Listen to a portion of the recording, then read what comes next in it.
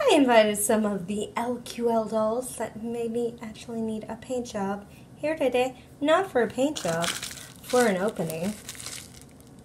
This is a package I received from eBay. I paid about $4.50, I think. I think I overpaid because the listing had pictures of a bunch of glasses. I did not get one glass. I actually wanted a pair of glasses, and I actually suspect that these are factory rejects, but I do believe that they are real items. Do I have all of them here?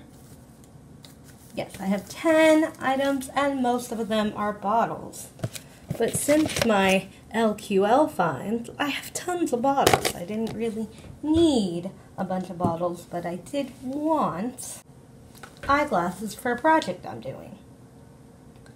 You know, who will be able to wear this? Because, yeah, I invited the ones who could stand and some of the ones who can't really. Now, this has the little thing in the back for that to sit on, but they don't have those. Those were not included in the design of these sticks, so I'm a little worried that that would actually scratch them.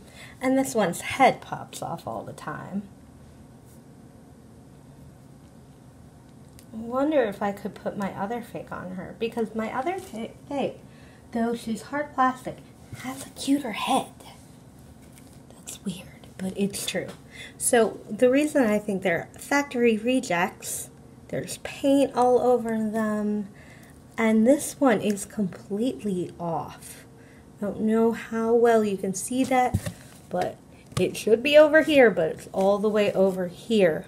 But they all seem to work. So I got a bunch of bottles. This one's so pretty. I'm happy with this one. It's so pretty. If you know who some of the dolls these actually go to, please tell me, and if I have any of the fake versions of those dolls, and then I will give them that bottle for them.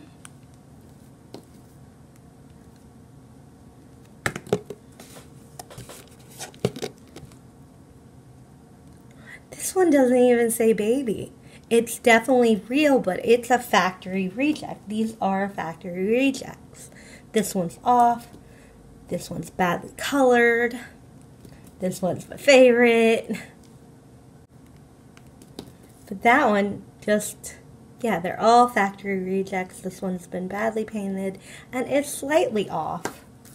And these, which I have very no useful for because I have no LOL pets. But there you go. That is all 10 items I received for $4.50.